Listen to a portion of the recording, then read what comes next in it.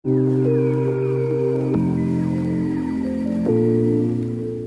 up, guys? Welcome back to another video. Today I want to show you guys how I edit my thumbnails and what I use, because nobody ever told me how to make a thumbnail. I just had to be thrown out there to the wolves and make it myself. So I've gotten better over time. When I first started, and this is the only website that I have been using since I started, Canva.com. Canva.com is amazing. You can create a lot of different things on there.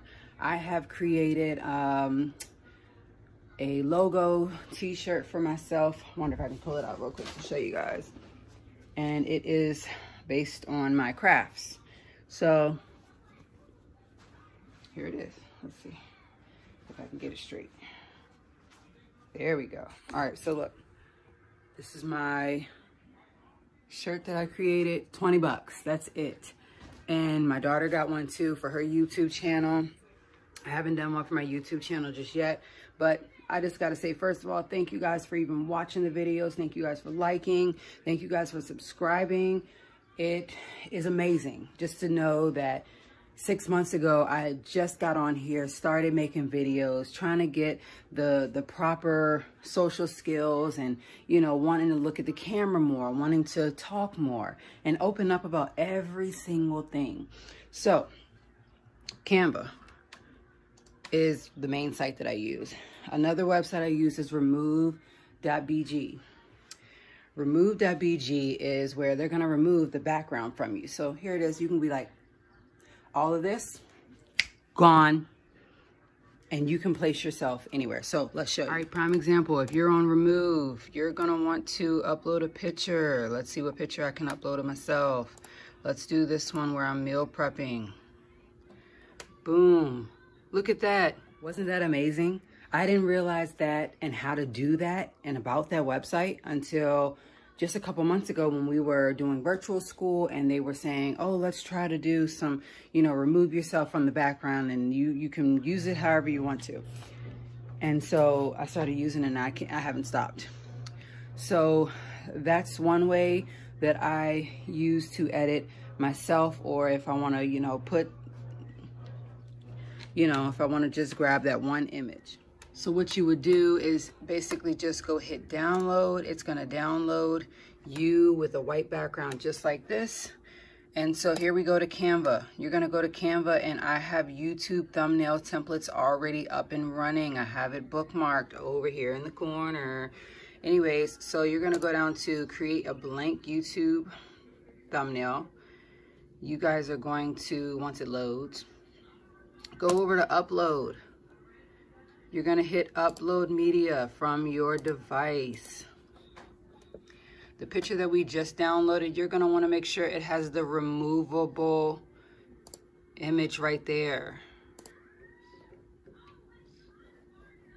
You're going to go and place it. And look at that. Guess what, guys? If you want to, see? And this could easily be blown up with a couple different things on the side of it. Basically, this is a meal prep picture, so you can add different elements to it that are free. So we could do, you could type in meal, and you know, you want someone to, you want to make your thumbnails pop. Hey, I don't know, add this, use some text.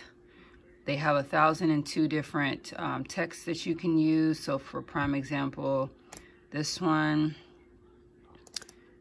we could write meal prep, and some of these are already capitalized, so you don't even have to worry about it. So then, oops, there you go.